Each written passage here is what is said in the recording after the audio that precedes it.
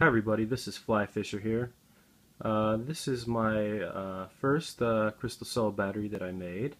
I just wanted to show you the actual size.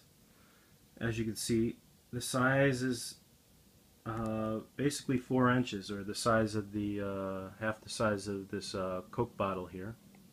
Um, my approach to this project was twofold. I watched a lot of the videos on YouTube of Laser Saber and some other guys, producing these crystal cell batteries.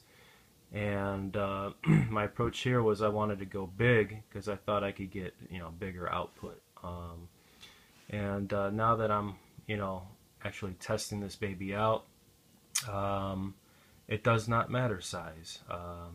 At the end of the day, I'm producing the same amount of voltage as Laser Saber and some of the other guys' smaller crystal cell batteries. This is using a 1.5 inch copper pipe. I got a good deal at Home Depot, $14 for 10 feet. So that's the premise for why my batteries started out this large. And then I ended up getting the magnesium online from what was it?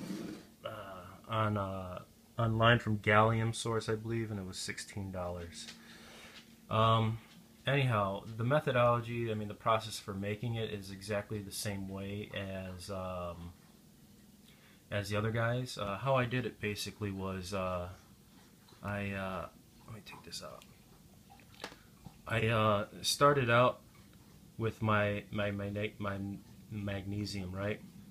And what I did is that I actually took just black electrical tape and just kept wrapping around the bottom of the circumference of the copper pipe here. Actually, let me take that back. I did it on the top of the magnesium here. I did the electrical wrap all the way around until it was the thickness of the copper. So then what I did was, when I had it finally stuffed in there, I had it centered.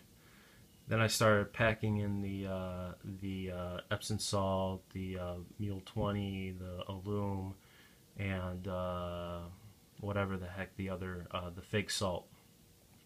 Mixed it up, smashed it in there, got it in there really good. And then what I did was I then took what is it, your Gorilla Glue, and I just kind of filled in layers, about 1/8 of an inch, a layer of glue at the bottom, and let it seal overnight. So that's what I did here. And then the next day what I did was with the electrical tape, I only put half of the electrical tape on and half of the electrical tape hanging off the actual magnesium rod. So in the morning what I could do is I could just pull out really easily the electrical tape. It just slides right out. It doesn't really stick to the magnesium, so it was a nice way of just keeping it centered. I didn't have PVC pipe and all that other stuff that would make my job much easier. So what I did was I just easily pulled the tape out, and then what I did later was I added some water, and I just let the water soak in. It took several hours, almost. It was another day really, because it was so packed in there that for the water to actually get down there, it took a good deal amount of time. Once that was dry, then I just actually then did the Gorilla Glue along the top to seal it. I had to go back and redo it, but so the glue's not in here. But if you want to get a nice seal, just add the glue in afterwards. So anyhow,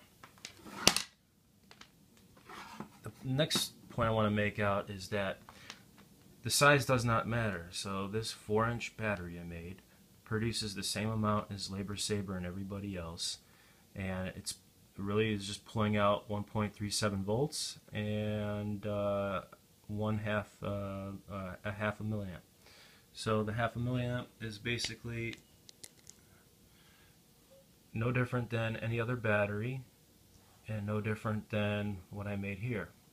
So my argument is, and I think this is what the whole community of of us should understand, is that what we have to do or understand is no matter the size, you're only going to be able to produce 1.5 volts. It's just like a car battery. It's just like a golf cart battery. Everything, every cell can only produce 1.5 volts, give or take, right?